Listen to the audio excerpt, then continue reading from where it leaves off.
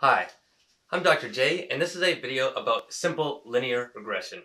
We're talking today about choosing your explanatory variables.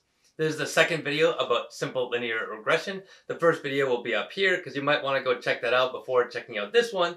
The first one talks about an example that we'll use throughout this particular slide, so it might be worth watching before you watch this one. Now, the topic today is about how to choose your explanatory variables and to give you a realization that you have a lot of opportunity to choose what you want for those explanatory variables. And I'm doing this in the context of simple linear regression, but there's no reason that we have to be limited to that context. And in fact, if you use these types of variables in multiple regression, that's just fine.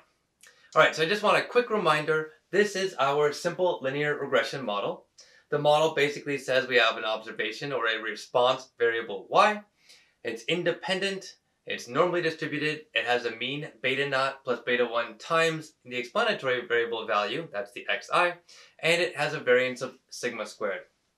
And now previously we talked about how to interpret this model if you just have an explanatory variable and you put it in. But really this model is much more flexible than it may seem at first glance. And the reason that it's much more flexible is that you have complete flexibility in what to choose for this new f. Right? So I just changed the model and I put in an f of x. So you have been given some explanatory variable x, but really any function of that explanatory variable is fine and can be put in the model. So we're going to talk today about 4 particular special cases that come up relatively frequently and therefore might be of interest. So the first choice is that you use the quadratic function. So instead of putting in x, you actually put in x squared. The second is the logarithmic function. So instead of putting in x, you put in log x. Then the last two are, one is typically called centered, but basically if you ever subtract a value m, oftentimes that m is the mean of your explanatory variable, and that's what we typically mean when we say the word centered. And then the last one is to rescale. That is, you divide your explanatory variable x by some value s. Usually that is a standard deviation, but it could be whatever you want it to be. And so we're just going to go through these 4 examples and see how that changes what your model looks like and how you might interpret the model parameters. All right, so here are the types of plots I'm going to show throughout the video. The top plot is always going to be a plot of y versus that function. In this case, that function is the quadratic function, so we have x squared. And you'll notice that because we have a linear model, there's a linear relationship between the response and that function x. But now if we go and we look at the relationship that we have between y and the actual explanatory variable that we cared about in the first place, that is x, so y versus x relationship, now we can see that quadratic curve.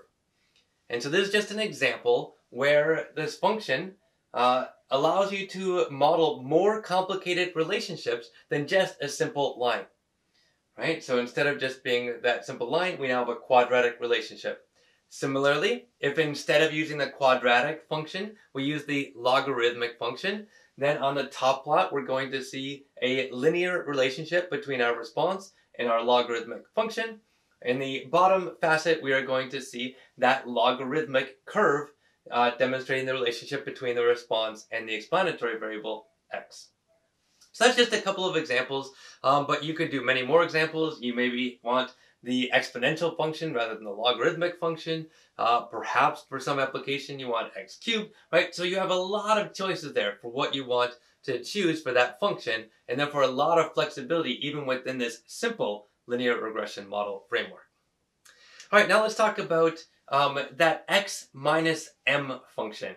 I'm going to refer to this as shifting the intercept. And the reason is because you'll see in a moment that this function has the effect of changing the interpretation that you have for the intercept. As a reminder, the intercept is the expected response when the explanatory variable is 0. And so if we decide to use the function x minus m as the input into our regression model, well then what we actually have as an interpretation for that intercept is what the expected response is when the explanatory variable is m. Because if we plug in m for x in this equation, then we have m minus m, that's 0. Okay, so just to reinforce that idea, we can think about fitting the model here, beta naught plus beta 1 times x minus m. So that's the function that we put in there for our explanatory variable. And now we're just going to rearrange pieces a little bit. And we're going to call this now a new regression of beta tilde 0 plus beta 1 times x. Right? So we could have fit two different regressions. The first one uses x minus m, and the second one with the tildes uses just x. And now there's a relationship between those two, and if you do the math, you can figure out what that relationship is. But the first thing to notice is that the slope is unchanged, right? There's only one coefficient for x in both of those equations, and it's beta 1 in the first equation and tilde beta 1 in the second equation. But the intercept does change. The intercept becomes beta tilde beta naught is equal to beta naught minus m beta 1. All right, and so that changing of the intercept has the effect of changing your interpretation for the intercept from, on the right example, when x is 0 to when x is m in that middle example. All right, so just to further illustrate this, let's take that telomere data set that we looked at last time. So as a quick recap, we have the telomere length as our response on the y-axis. We have our x-axis being the number of years since diagnosis.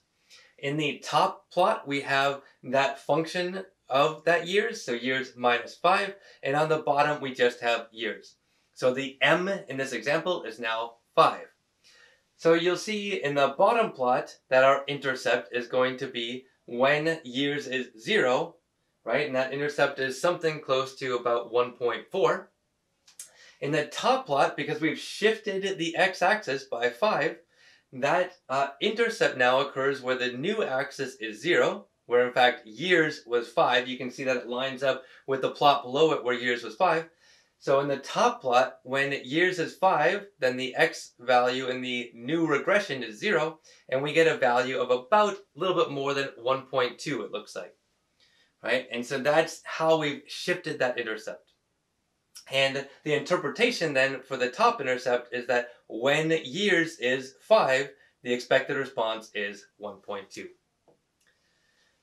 All right, so this is an example using R code to do that same process. In the R code, the first regression shows years, the second regression shows that years minus 5. The R syntax for doing this is to use this I function in R. That's just the identical or identity function where it basically tells R, hey, yes, we want to do the subtraction here. So it does years minus 5 and then does the calculation. All right, and so we can now do interpret either model, right, and get an understanding of either what happens when years is 0 or what happens when years is 5. All right, let's go through this last example. Last example has us taking the rescaling the explanatory variable. Just to remind you, the slope is the expected response when the explanatory variable increases by 1. And so now if we use this functional form here, where we take the explanatory variable and divide by s and use that in a regression, then the new slope from that regression is the expected increase in the response when the explanatory variable increases by s. All right, so to show the mathematics here, right, we have the new regression where we put in x divided by s as our explanatory variable. And then we can do the rearrangement just like we did before. It's actually even a little bit simpler. And the first thing we notice is that the intercept is unchanged. We still have beta naught is equal to beta tilde naught. In contrast, the slope now changes, right? And it changes just by a factor of s. So the beta 1 we have in our new model is the beta 1 tilde in that original model where we had not scaled our explanatory variable s. And the impact here is that it changes our interpretation of the slope from an increase of 1 unit to an increase of s units. Okay, here's applying that example to our telomere data. So if we take a look at our telomere data, again, the bottom plot is our original regression. Then the top plot is where we took the years and divided by 2. The plots look identical, but the difference between the two is that the x-axis has been scaled. Hopefully it's right around here somewhere, right? So on the top plot, our x-axis goes from 0 up to 6. In the bottom plot, it goes from 0 to 12.5, right? And what that means is that our slope now has changed by a factor of 2. If we run this analysis in R, here's the analysis, and we can see, in fact, that that slope in our second regression is double. Yep, just checking that it's double the value was in that first regression. So now that is an indication that the interpretation of that new slope that's doubled, right, is what happens for a doubling of years. Not a doubling of years, sorry. When years increases by 2 rather than when years increases by 1. Now, these two are often used in conjunction with each other, this shifting the intercept and rescaling the data. Oftentimes, there's a suggestion, or it's common practice in certain fields, to go ahead and center, that is, subtract the mean and divide by the standard deviation, and that provides a standardized intercept and a standardized slope for the model. All right, so as a quick summary, this simple linear regression model is actually much more complex than it would seem initially. And that complexity comes because you have complete freedom on how to choose the explanatory variable. You don't have to use the one that you're stuck with from whoever gave you the data or whatever data you collected. You can, in fact, change it and use whatever functional form that you want. Now, the next question might be, how do you decide what functional form to use? And so my quick rationale for how you decide is this. Number one, you choose F based on your scientific understanding of the problem. If there's some reason why a particular functional form would be expected, then you probably want to use that functional form. The second reason is for interpretability, and that's what this slide set was all really about. In particular, the shifting the intercept and the scaling the slope. That is, if you want improved interpretability, you can change what explanatory variable value you use, and that will in turn change the interpretation of that intercept and slope. Then finally, we haven't gotten here yet, but there might be reasons for model diagnostics that you might want to go ahead and choose a particular way to represent the explanatory variable value. This model here, we're assuming normality, we're assuming a constant variance, and it might be the case that certain functional forms lend to those assumptions better, and therefore we want to take a look at diagnostics to determine how our model fits the data that we have. All right, the next slide set is going to be on prediction intervals in the context of regression.